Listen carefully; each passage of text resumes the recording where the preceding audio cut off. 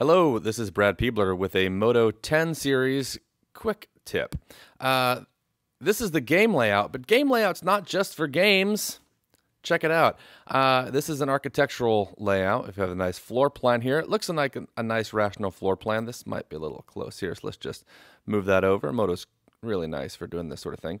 But you know, there's no better way to evaluate a room than to walk around in the room. So let's just go ahead and hop on over to a camera view here. And there's our camera, and I'm going to activate game navigation. First of all, I'm going to just toggle that view off. Nice, look at that. Isn't that cool? Nice little UI enhancement. Anyway, now I'm going to push game navigation. This gives you first-person navigation, which is quite useful for architectural. Hit the space bar or C key to move up and down. ASD is going to, or WASD is going to move you forward, sideways, etc. And now you can get a feel for it. As I'm coming along here, let's see. Well, let's just see what it looks like. We walk in the front door. All right, and oh, that's tight. I'm going to bang my shin or my knee on that corner every time. So we're going to get rid of that table.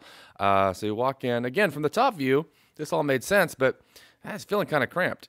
I'm going to bump into that all the time. This ottoman's too big. Let's see how it feels over here. Yeah, this is probably okay. This closet's maybe could be shrunk down a little bit.